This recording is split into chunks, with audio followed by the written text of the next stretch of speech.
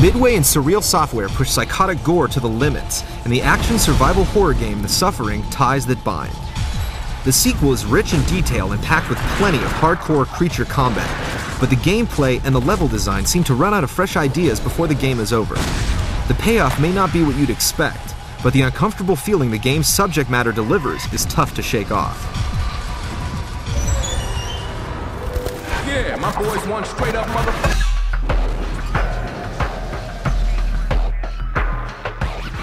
You continue the role of Torque from the first Suffering, a fugitive convicted for allegedly murdering his family and continually tormented by visions of their death.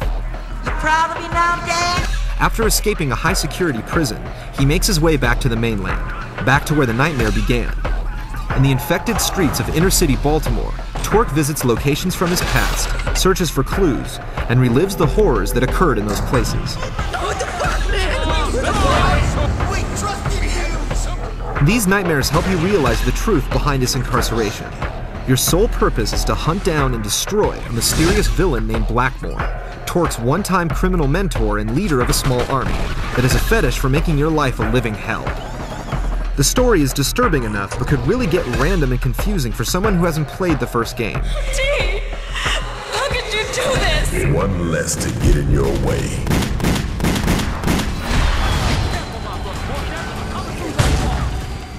The levels are linear for the most part. To move around obstacles and puzzles, you have to flip switches, turn valves, and move crates. The areas are really dark, so you need to use your flashlight often when searching for a way out of a tight space. The grimy streets, buildings, and back alleys seem diverse at the beginning of the game, but can get repetitive near the end. Each creature you fight has a disturbing appearance and backstory. Like the first Suffering, Ties That Bind explains how each enemy was inspired. Those who died tragically in an abandoned building fire became the Arsonist, a monster engulfed in flames. The Trigger Man is a bullet-riddled corpse with 8 legs, each equipped with an assault weapon. While their characteristics are explained, it's never made clear how they are created, or why the streets of Baltimore are full of Megadeth-style monsters. There are also human enemies to break up the eerie monster mashing, and it's refreshing to have some man-to-man gun battles every few levels.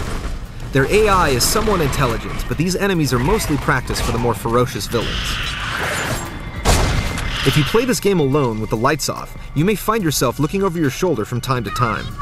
The voiceover performances are filled with emotion and appropriately disturbing. I sliced her top to bottom, so's to see her inner self. The environmental effects like fire, rain, and fog are used sparingly to enhance certain areas, and the lighting throughout is sharp. Some environments have shadows dark enough to keep the spooks hidden until you're right on top of them. Although the effects are impressive at times, it feels like little has been done to improve them over the first game. They don't care none.